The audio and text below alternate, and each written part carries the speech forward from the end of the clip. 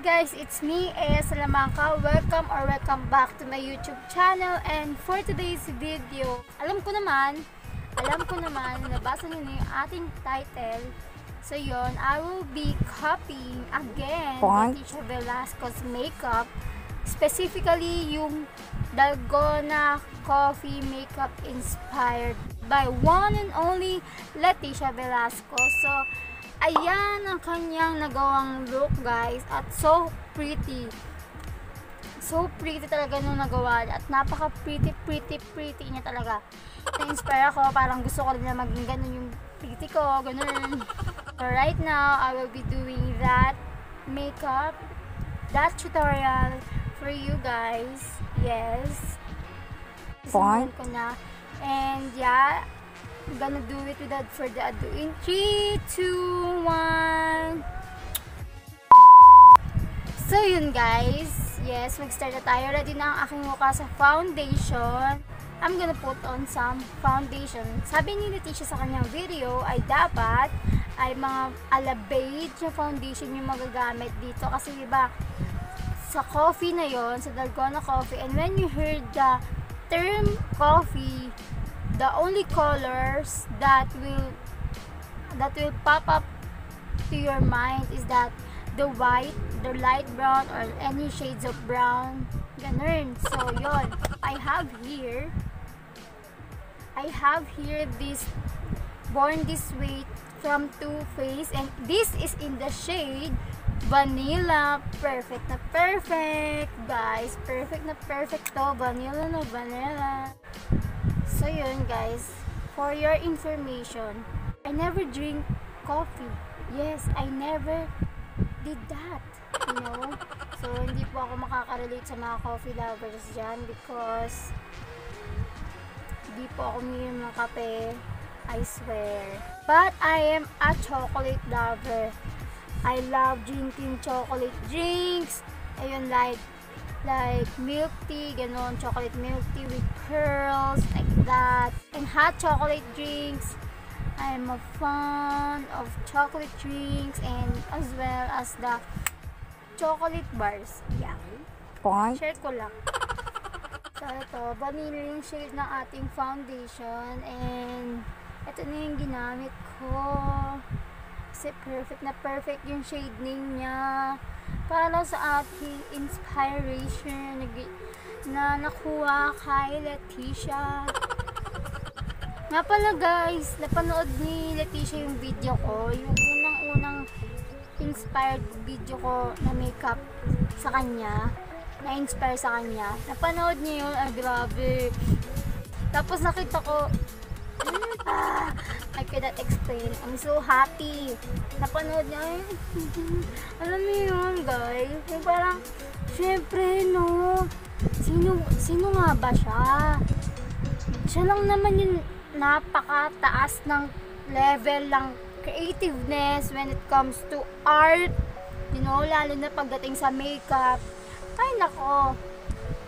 Hands down, drop the mic. Ganun.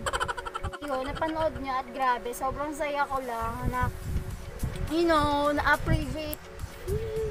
Kasi diba parang ang hirap ng ganun, guys, na there's really 0.1% para mapansin ka ng idol mo pagdating sa ganyan. And when it comes to Letisha Velasco, there's no impossible. So yeah, you just watch my tutorial of this video. Ayan po yun. So if you guys haven't seen that video yet, so I will be linking it down below. Wow, nakapag-ano pa ako, no? So yun, now guys, is maglalagay tayo ng concealer. White na concealer nilagay ni Letisha doon, so I will be putting some white. Yeah. So guys, I will use this Naturactor as my concealer. Ko-conceal ko yung face ko na kailangan i-conceal. Diba? Ang daming kailangan takpan. So yun nga, talaga ang galing-galing niya sa makeup. Talagang I really admire Letisha. Sinabi ko na yun sa video ko na yun, pero totoo, talagang idol ko siya. pagdating dito sa sa creativeness, I mean sa makeup, sa platform ng beauty makeup, lalo na sa Instagram, marami akong na-admire na makeup artist namuha all over the world. Meron dito sa Pilipinas. Sa Pilipinas ngayon, mga ina-admire ko, mga teenager, mga ages 17 pababa hanggang 15 years old sila. Talaga ina-admire ko, ang galing-galing nila guys. Sobrang galing nila. Yung talent, grabe. Sana oil. Ganun. Tapos ayan, si Letisha din. Ang galing-galing niya. Imagine mo, nakakagaya siya ng mukha ng ibang tao. Imagine that. Napakagaling. Feeling ko nga kung ako, for example, gagawa ko ng ganun, hindi ko alam kung kaya ko. Pero malay mo, pag ako nagkaroon ng time or may nakapush sa akin na gumaya ko ng ganun, malay niyo mapush ako ng Letisha na gumaya din sa ganun. Point. Pero ang hirap nun guys. Imagine niyo, just with the use of makeup, walang prosthetics, pero makeup lang, magagaya mo yung mukha ng isang tao. Grabe! The talent! Period! So now, guys, is i-contour natin ang ating face. Siyempre, ang pang-contour, diba? Mga brown yung color niyan. So, ito yung gagamitin ko from LA Girl Pro Conceal.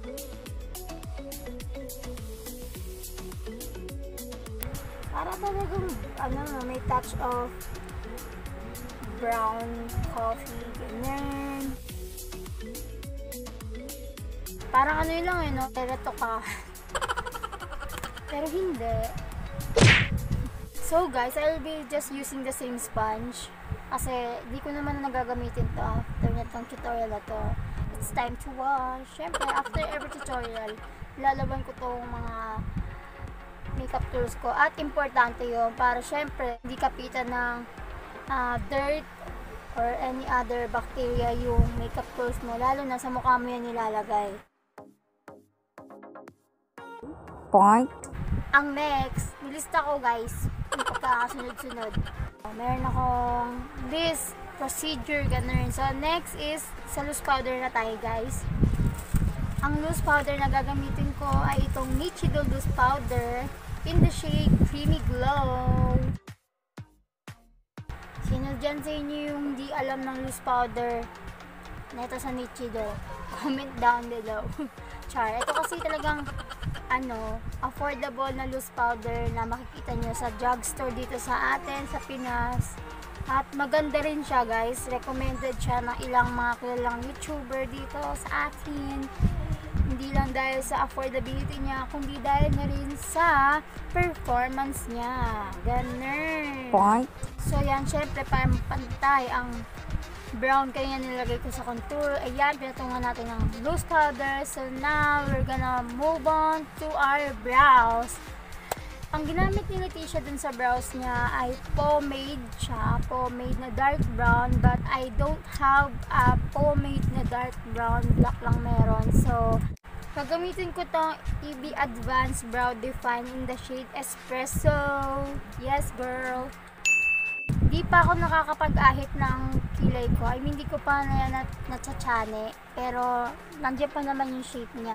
Mag-share din ako ng tutorial sa inyo kung paano ako magkilay. Stay tuned for that. Yes.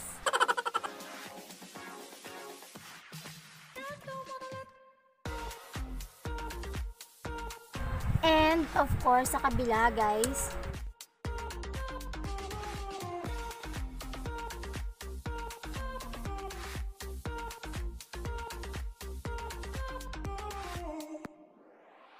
So, ayan, nakilayan ko na siya gamit yung pangkilay ko. And, dun sa video ni Letisha is naglagay siya ng brow mascara. Ito lang meron ako na brow mascara. Nandito siya, 3-in-1 kasi to. May powder, may eyebrow gel, and may eyebrow mascara. So, I'm gonna, just swipe my little brown hair as well.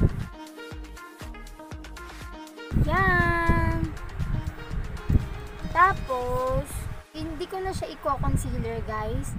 Let's proceed sa eyeshadow. Ang nilagay ni Letisha muna ay light brown. So, meron ako dito chocolate palette from Everbilena. I'm gonna use this, okay? So I'm gonna put on some light brown in my palette. I'm just gonna roll it in my lids, all over my lids. And then guys, next niya doon is dark na powder ng eyeshadow kasi nga 'di ba? Gusto niya is syempre sa Dalgona Coffee lahat ng brown nasa taas. So meron ditong dark brown na kukunin ko lang siya and spread out ko lang din siya just like how I did my first layer of eyeshadow.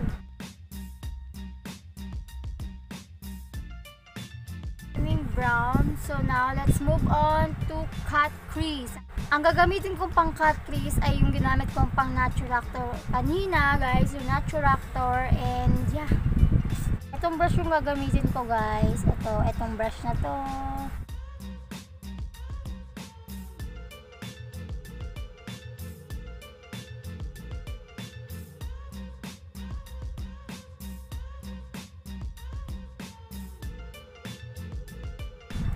Ayan guys, naka-cut crease ko na siya.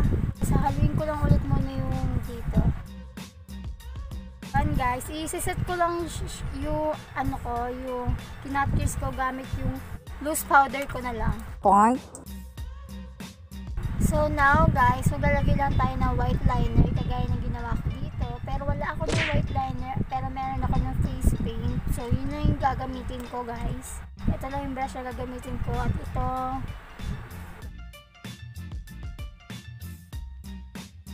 So now guys, I'm gonna do my eyeliner, my wing liner with this Careline Graph ink liner.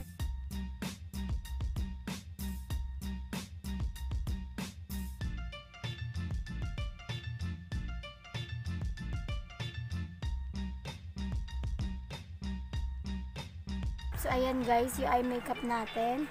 I-build up ko na lang ng konti. Now guys, maglalagay lang ako ng false eyelashes and I will be back. Okay guys, so ayan na ang ating eye makeup. That's done. What's next ba? Is maglalagay tayo ng little hair strokes under this. Yes.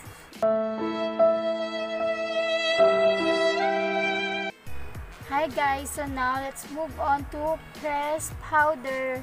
I'm gonna use this Everbilena Flawless Whitening Compact in the shade Matte Natural. Next is now we're gonna move on to bronzer. Gagamitin kong bronzer ay itong mga nasa shade ng chocolate palette. Yan yung gagamitin ko for bronzer. Siyempre, ang Dalgona Coffee daw dapat may resemblance ng brown and white. So, let's keep it that equal. Ano daw? Kukontour ko rin yung ilong ko, guys. So, kuha lang ako ng brown na powder dito sa chocolate palette. Now, let's move on to blush. So, ang gagamitin nating blush ay mga peachy brown daw, sabi natin Letisha. So, paghahalin ko na lang siguro yung mga orangey na yan. Paghahalin ko na lang yan, tapos gagawin ko na lang din na blush. Using this brush. Ayan, nakikita nyo yung nahalo-halo ko na lang.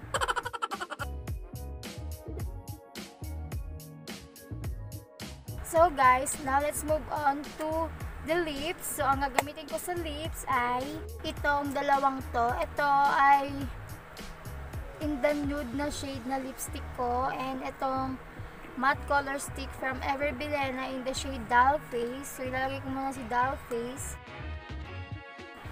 So may ginamit na lipin ni Letisha is something na dark orange, red orange yung ginamit niya. So parang may resemblance kasi itong ano na ta. Tapos guys, yung labi ko is eto, nilagay ko na siya dito sa gitna kasi yung ginamit ni Letisha dun sa video niya, yung second layer ng lippy niya is something nude. So I just think of using this nude lipstick of mine. So